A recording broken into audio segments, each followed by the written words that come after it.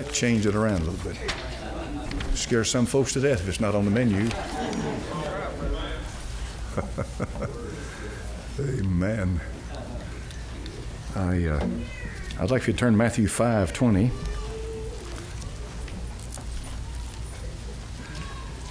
Matthew chapter number 5 and verse number 20.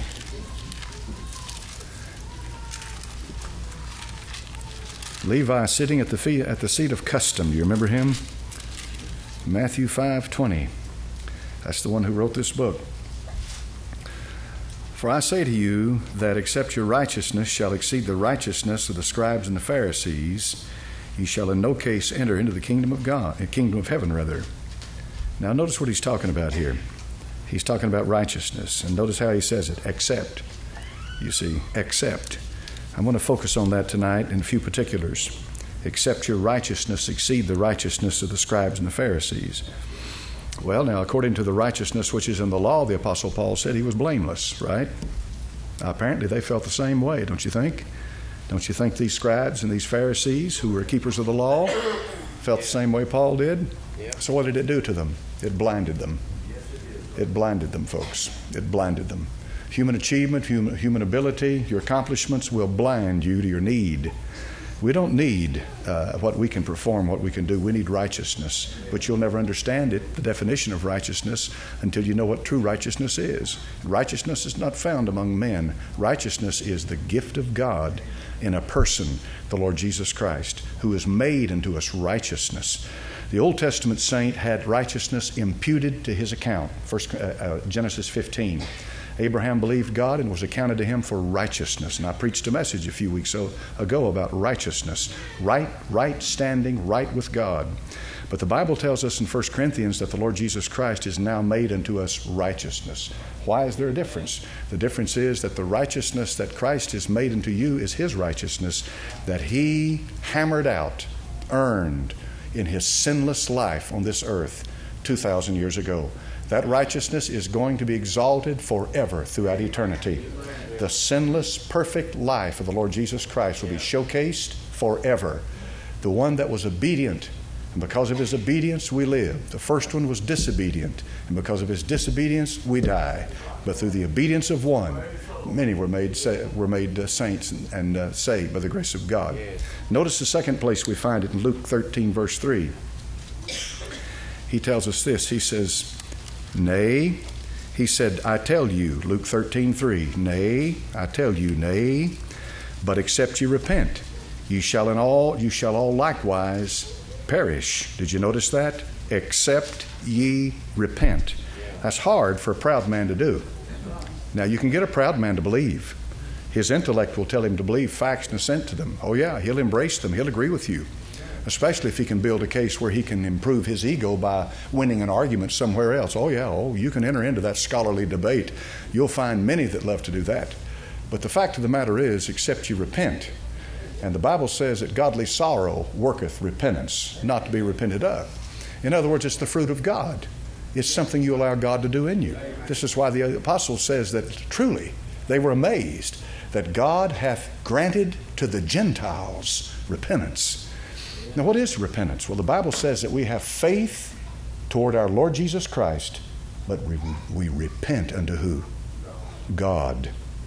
The New Testament makes a clear distinction in the administration and the office of God the Father and God the Son. Clear. We preach repentance toward God and faith toward our Lord Jesus Christ. Why do we do that? Because in Hebrews chapter number 13, it is God the Father that chastens, and it's God the Father that deals with you as with a father deals with a son. And it's not the Lord Jesus Christ chastening you. It's the Lord Jesus Christ bearing you up. And so the Bible said, except you repent. And you don't want to repent if you're a proud, arrogant, religious person, or you're just simply proud and arrogant. And pride goeth before a fall, and the Holy Spirit before destruction. Repentance is a God-given blessed thing. If you feel repentant, I'm not talking about penance. There's a vast difference between the two. Penance is a man-made thing that makes you feel better about yourself. Penance is something you do to feel better about your relationship with God. Crawl on your hands and knees, say so many Hail Marys, give some gift to someone, do some work of charity, or something associated with penance. These are all good things. There's certainly nothing wrong with giving charity to the poor and helping people and all that. And you can leave out the Hail Marys. That's not going to help you any. But good deeds are good, created in Christ Jesus unto good works, good thing, and that's an evident sign that you have true faith, because you do. The Holy Spirit produces good works in you. But penance will get you nowhere but away from God. Repentance, on the other hand, is a broken and contrite spirit that accepts God's condemnation of your life and says, God, I'm a hell-bound, deserving sinner. God, be merciful and forgive me. And the Bible says, a broken and contrite spirit, O God, thou wilt not refuse. Amen. The third one is in John 6:44. He said, no man can come to me except the Father which hath sent me draw him, and I will raise him up the last day. No man can come to me. Have you ever heard a mega church pastor preach from this scripture? You haven't and you won't. And that's going to be one of the sad days at the judgment seat of Christ, because of the tactics used to build numbers. Amen, folks. You're not doing any man a favor by running him in with quick believism or easy believism and pronouncing him saved. There is no more difference, and I'm going to make a bunch of people mad tonight, but I'm going to tell you the truth. There is no more difference between a mega pastor or a high pressure soul winner running you through a sinner's prayer and pronouncing you saved than somebody in one of these mainline Protestant denominations taking a 13 or a 14-year-old or whatever and confirming them in the faith and then sending them out and saying they're Christian. A man said that over you, folks. You don't need a man to say it over you. And I know you want assurance of your salvation, and you should want assurance of your salvation, but you don't get it from men. You only get it from God, and you get it from God the Father. God the Father. And how does he do that? He makes the Son real to you. No man knows the Father but the Son. No man knows the Son but the Father. That's an entirely different message, but the interworking, the complementary work of the Godhead, Father, Son, and Holy Spirit, they are always working in unison together, and they never work against each other. They work in unison for the glory of God. Salvation, therefore, is the free gift of God, embraced by faith in one you cannot see, but you believe His Word. And when you believe His Word, it pleases Him. It pleases God, and you receive Him by faith. And so you can't come to Him except the Father which hath sent me draw him. That's what the old-timers used to talk about, the drawing power of Almighty God. They talked about how sinners used to quake under conviction. We don't see that anymore. Nobody talks about that anymore. Grabbing the back of the pew and squeezing it until the knuckles turn white. The heart begins to race. Cold sweat breaks out over their faces as they begin to contemplate eternity and damnation and no hope without God. That's conviction. That precedes conversion. I'm afraid when you make it easy believism, all you've done is assent to a bunch of facts, and that will not save you. That will not save you. In Matthew chapter number 18, verse 3, and said, verily I say to you, except ye be converted and become as little children, you shall not enter into the kingdom of heaven. Notice the conversion taking place here. There's a classic example that found in when the Lord Jesus said something to Peter. He said it to him in the New Testament. What did he say to Peter? He said, when thou art, then strengthen thy brethren. What did he say to him? When you're converted. Was Peter a believer when he said that? Of course he was. He was a believer, no question about it. He was a believer. And had he been trusting Christ? Of course he had. But he didn't understand himself. No new birth. That couldn't take place until the cross. Hebrews 9. But he did not understand himself. Peter thought that he had the strength within himself to withstand the temptation that was about to come. He said, I will not deny thee. And the Lord could have said it this way, Peter, you don't have a clue what's in you. But he said to him, he said, when that cock crows, you will have denied me 3 times. And he did. He denied him. And so when you're converted, Peter, and does he strengthen the brethren? He does in 1 and 2 Peter. And he also does in the trips in the evangelization that he did. He did over there in the book of Acts when he went to the home of Cornelius. He did not want to go into the house of a Gentile. He said, I've never eaten anything unclean. The Lord showed him how, though, by that sheet let down. And he let it down 3 times, showed him that don't call unclean what I have cleaned. And I'm going to make another bunch of brethren mad tonight. That means that anything running from on 4 legs, if you can catch it, you can eat it.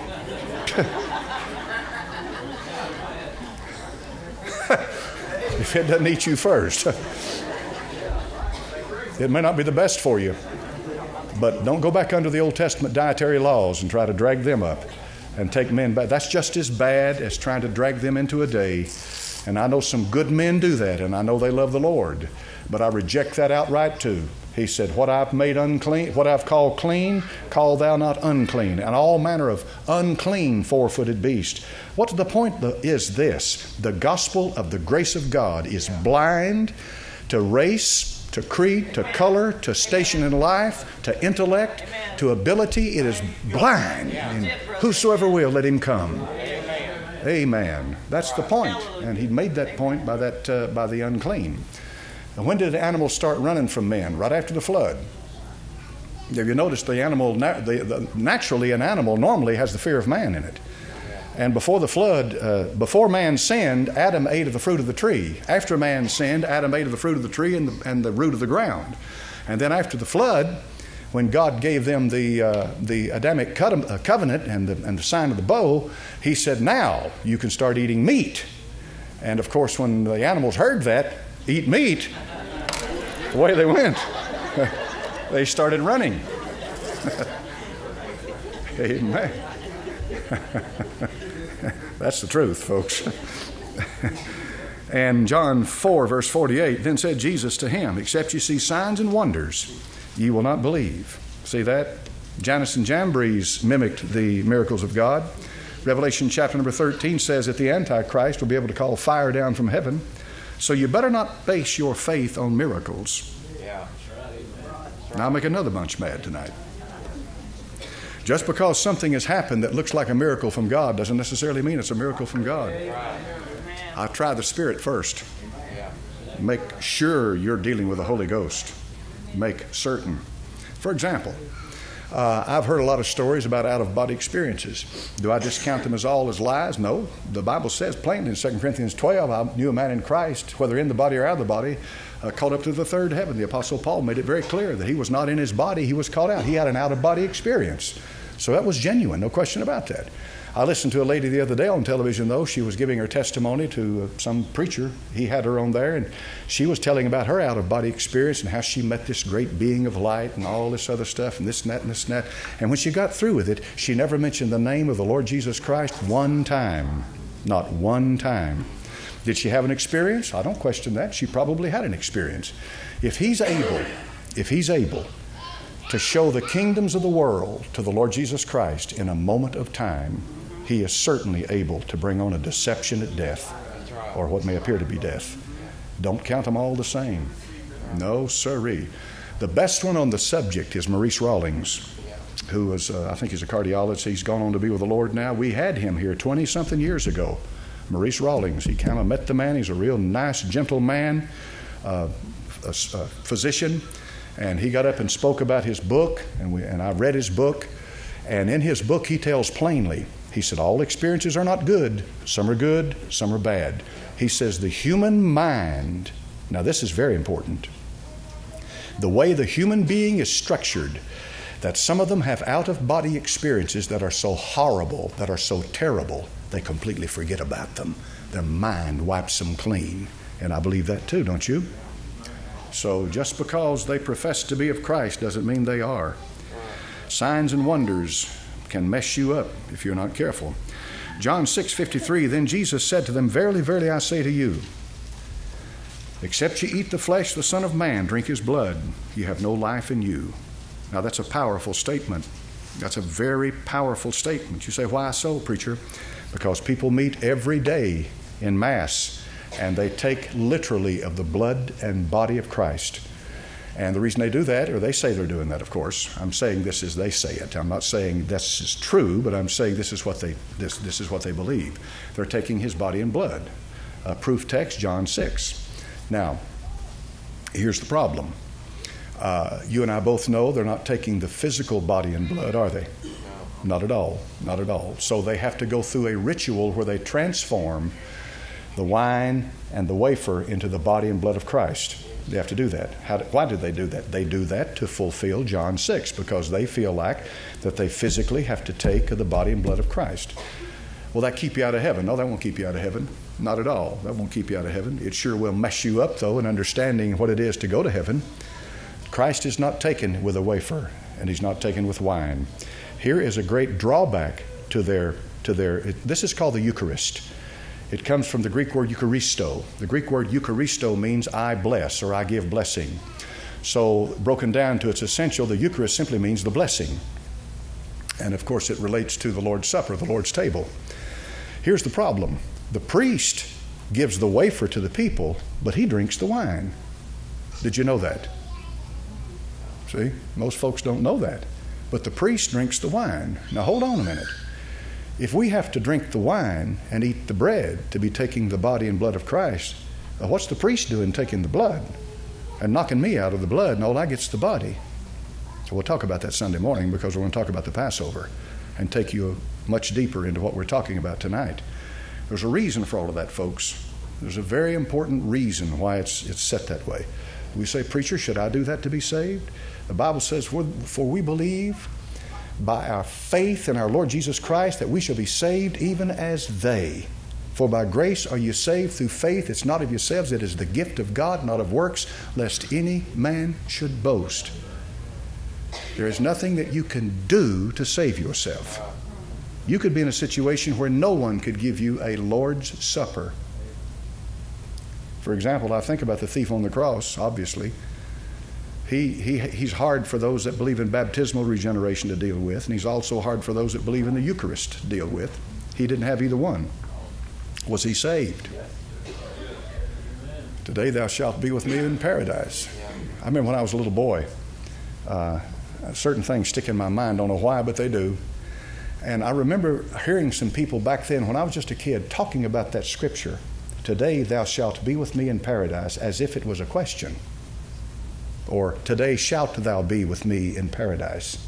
The English wording shalt thou, as if it was a question. In plainer words, the implication is that the thief wasn't really saved, that the Lord Jesus was only offering him salvation.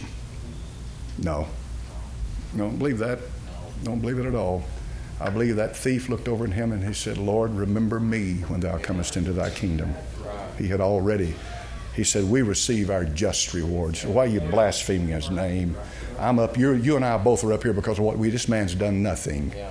You remember what it says? He's innocent. We're a couple of thieves. And the Lord only knows what else they've done. Seldom is a criminal ever condemned for one crime. Right? Right? He may be sent to prison on one particular crime, but he has a long laundry list leading up to that one. That's not always the case, but it is a lot of times. So we'll deal with that Sunday morning. John 3:3, Jesus answered and said to him, verily, verily, I say to thee, except a man be, what? Born again, he cannot see the kingdom of God. Verse 5, Jesus answered, verily, verily, I say to thee, except a man be born of water and of the Spirit, he cannot enter into the kingdom of God. I don't want to get on too much into that tonight, but I want you to think about something. When a child is born, what's the first sign preceding the birth of a child? Well, that's exactly right. Everybody knows that, certainly. And that's a sign that I was always told that the birth is imminent. If it's not, something's got to be done. So, born of water, obviously, to me, it means in this context a human being born of water, a natural human birth. Now, of course, that opens up a can of worms, doesn't it? Because when you begin to think about something like, you think, well, what in the world? You mean there are other creatures on earth? Well, in Revelation chapter number 13, when that Antichrist comes up from the sea, for the first 3.5 years of his ministry, quote unquote, He's the man of sin. But then the Bible says he has a deadly wound to his heel, his head, and then he dies, and then he's brought back to life, and the whole world wonders and says, who can make war with the beast? Then he's the son of perdition. He is literally Satan incarnate in flesh. So when the Bible says in the book of Revelation, the book of Genesis, that the sons of God knew the daughters of men, we're talking about a invasion of angels, spirit beings, aren't we? Hey, we are. So you just put that aside and take the Lord for what he says. You must be born again. And Nicodemus looked at it naturally, but I believe that the new birth is absolutely essential. And here's something else about the new birth set in context in the New Testament. It is never something that is pushed forward into the future that you work for, that is to be attained, a goal to be reached. In every place that the new birth is mentioned in the New Testament, it is something that has already happened. It was a once and for all thing. It was finished. It's over. And it's nothing that can be changed. Being born again, not of corruptible seed, but of incorruptible, by the word of God, which liveth and abideth forever. So the new birth is absolutely essential for you to become a Christian, a born-again believer. John 12:24, he said, Verily, verily, I say unto you, except a corn of wheat fall on the ground and die, it abideth alone. But if it die, it bringeth forth much fruit. The corn of wheat here, obviously, is a reference to himself, that he said, I lay down my life, no man taketh it from me.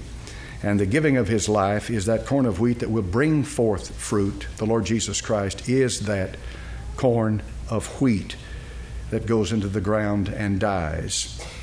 And when he comes forth, he bringeth forth much fruit. And as I've said to you so many times before, but this is a good illustration of it here, that when he came living in flesh incarnate as the second man. That's what the Bible calls him. All men before him belonged to the first Adam. First man, Adam, was made a living soul. 1 Corinthians 15. But the Lord Jesus Christ is the second man, all right? He's a man, but he's a different man than the first Adam. He's also called the last Adam. Adam became Adam when God raised him up from the dirt, formed his body, and breathed into him the breath of life. He became a living soul. The Lord Jesus Christ is not the man of the earth, earthy. He's the Lord from heaven. If you notice that he brings forth fruit when he's brought forth from the ground. The fruit he's talking about here is he is a life-giving spirit now, last Adam. And that means that all that are born again into him and through him to God the Father. And there's no other approach to God the Father but through the Lord Jesus Christ. So he is the last Adam, archegos, the pioneer, the captain of your salvation, the one who opens the way, burns the trail. Has never been down. Folks, that trail never existed till Christ arose from the dead. Every step he took from that moment on was on brand new ground, because he was literally burning the way into a new world. The Lord Jesus Christ is that new world. Amen. There's no future. Listen, for you to think that he's going to create something in the future that you're going to live in outside and apart from him is foolishness. You will live through him into whatever he creates. He's the last Adam. He's Adam. Adam. The Hebrew word is Adam. It means of the earth, of the ground, see? But he wanted you to understand, the first man, Adam, was of the earth, earthy. The second man is the Lord from heaven, see?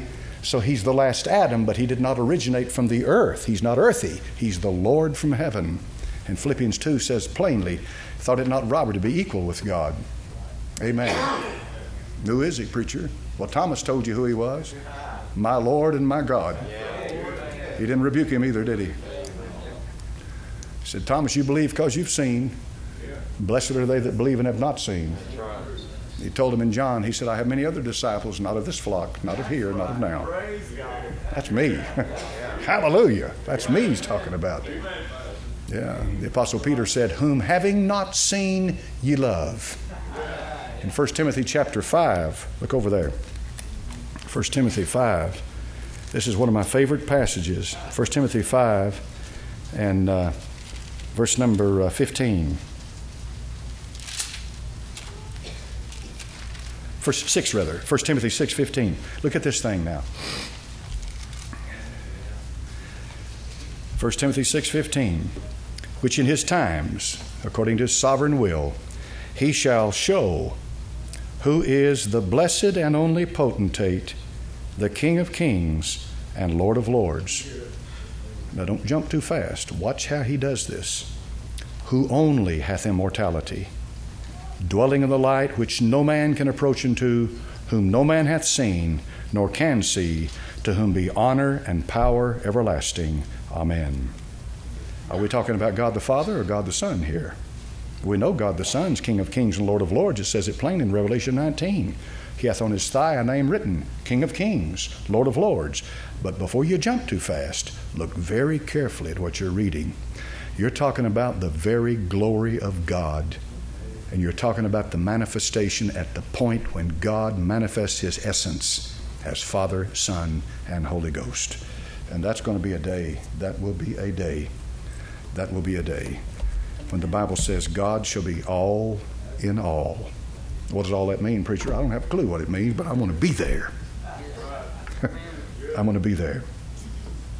In Mark chapter number 13, verse 20, except the Lord hath shortened those days, no flesh shall be saved, but for the elect's sake whom he hath chosen, he hath shortened the days. What days? Well, it's a day like this earth has never known. Don't ever let a preterist or anybody else tell you that we are going through or have gone through the tribulation period. Even the Black Death in Europe, in the what's called the Dark Ages, which wiped away. I've heard, I don't know, remember exactly, millions of the population, something like 50% or 60% or 70% of the population. Horrible, horrid thing. The people died from it, and they say that the death was the result of a flea that lived on a rat that carried the bubonic plague. And by the way, the bubonic plague's not wiped out. It's still around. But even that cannot be compared with what's coming. Except the days be shortened, no flesh be left alive. Not only will the atmosphere, the geology, the geologic structure change, the spiritual structure changes because the bottomless pit is opened up and out comes creatures in Revelation 9 that are indescribable. The physical surface of the earth changes. Men change. And even though they know it's the Lamb, they say, hide us from the face of the Lamb and from the wrath of the Lamb. Who shall be able to stand? The time is going to come when men will seek death, and death will flee from them. It will be called the Great Tribulation. And the Scripture calls it the time of Jacob's trouble, not the time of the church's trouble, but the time of Jacob's trouble. And that's coming. And I thank God, 1 Thessalonians 5, the Bible said he hath not appointed us to wrath, but to obtain salvation.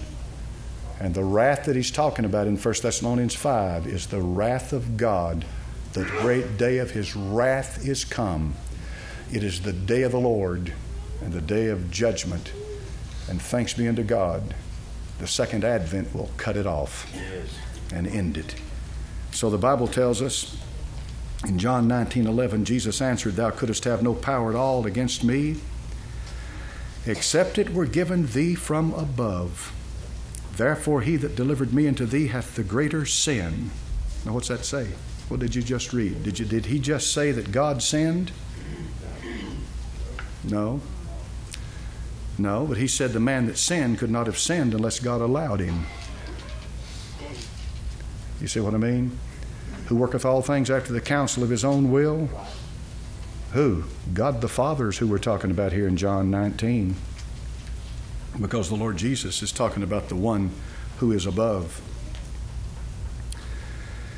It's given to thee from above.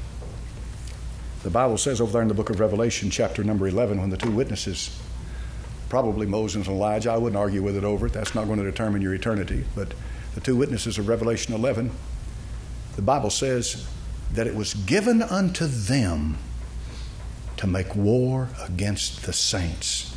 Not the witnesses, but the enemies of God. And that these two witnesses could not be touched until their ministry was finished. They couldn't be touched. That's the sovereign hand of God. That's God's protecting hand. He's still God, folks. He's God Almighty. Then in Matthew 12:29, or else how can one enter into a strong man's house and spoil his goods, except the first bind the strong man, then he will spoil his house. Who's the strong man? Satan. He's called a lot of different things in the Bible, set in a lot of different perspectives. Here he's talking about the strong man's house. He said, how can you, except he first bind the strong man, and then he will spoil his house. Is there anything in the Bible says that Satan will be bound? Yes, he will. He'll be bound. The Bible says an angel comes down from heaven with a chain. He takes hold of that dragon, that old serpent. He binds him. He casts him into essentially Apollyon, because that's the name of the place, or Abaddon. That's both names mean destruction, and they mean the bottomless pit. And he cast him into it. Revelation 9. And he stays there for 1,000 years. 1,000 years, Satan's bound. Now, Satan's a spirit being who can manifest himself in flesh or a lot of different ways. But he's a powerful being, folks. So a chain is used to bind him. Do you think it's any kind of a physical chain that we know anything about? Of course not. Of course not. No. And it's an angel that does it. Well, who's that, you suppose? Well, probably Michael. Michael. Maybe Gabriel, but you know, Michael's the one who stands for Israel, and Michael is called an archangel in Scripture, the only one that's so named. And binds him and casts him into the bottomless pit. Well, then the earth will have peace, preacher. Then men will enjoy righteousness, and men will shout and praise God and live for the Lord and repent of their sins. When the devil is bound and cast into the bottomless pit, then we can just rejoice and praise God. Do you think that's true? No. No. No, no, no, no, no, no. Do men need the devil to sin against God? No, no, no, no, no, no, no, no, no, no, no, no, no. It's our nature. We are by nature children of wrath. You see, most people play the blame game. Well, the devil made me do it. But then you'll never get right with God till you take responsibility for your own actions. The devil made me do it. Did he? I want you to look at the first temptation of the devil and look at it closely, okay? Who tempted Eve in the garden? Satan. Of course, here he's a serpent, Nakash. He tempted Eve. All right, did he tempt Adam? If you read 1 Timothy, read it carefully. 1 Timothy chapter number 1. Read it carefully and let that scripture settle in. The Bible says the woman being deceived, not the man, was in the transgression. All right, the woman did. So then Adam sinned, but his sinning was not because of the temptation of Satan. He sinned because of his love for Eve. Right.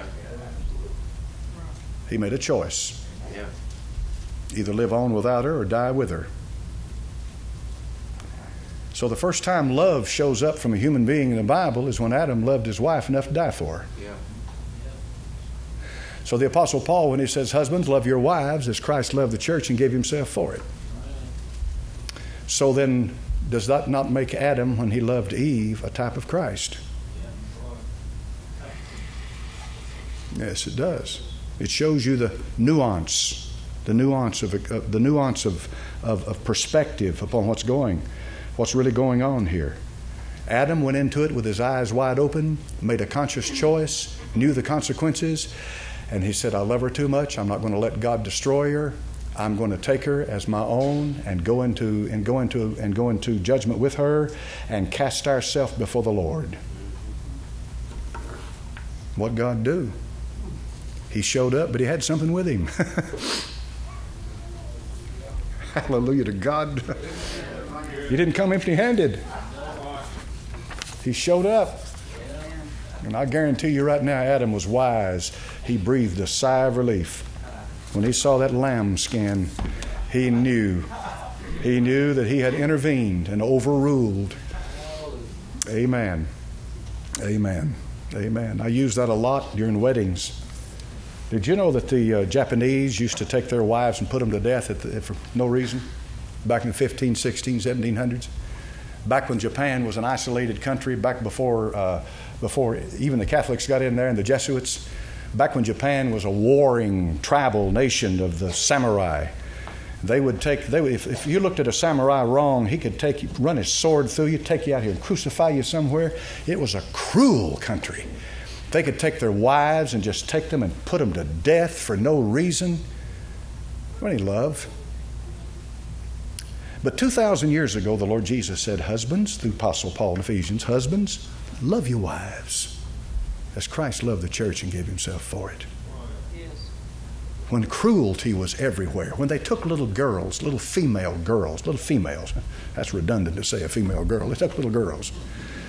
They took them out into the desert, buried them. They didn't want them. The Arabs were notorious for that. They still do that today. They take the little child out there and kill it. They've got a man on trial right now up here in, where is it? Somewhere up north, D.C. or Philadelphia or somewhere. A doctor, an abortionist. And they're talking about how he used to slit the throats of the little babies that were born alive. You know, the abortion procedure sometimes malfunctions and the baby comes out alive. And now here you have a live baby. What are you going to do? Here's a little baby kicking and breathing and trying to live. What do you do? Well, kill it. The other day, they had a woman who was a representative of Planned Parenthood. She embarrassed the whole bunch real good. You know what happened? I mean, you know what happened with her. They were interviewing this woman. I forget the context of it. But they were interviewing her as it related to this abortion where a child is born alive. What do you do? Here was her, now I'll have to paraphrase her, I don't remember word for word, but her response was something like this: well, we'll have to check into it, and consider our options, and blah, blah, blah, blah, blah, blah, blah. And I think the senator that was doing the questioning said, you got to be kidding me. That's a human being. That's a little baby. It should be protected by the law just as much as any other little baby, just as much as little Jude that's over there at UT Hospital, or Lorelei over at Children's Hospital. It's a little human being. It's a little baby. She never did get it. She never got it.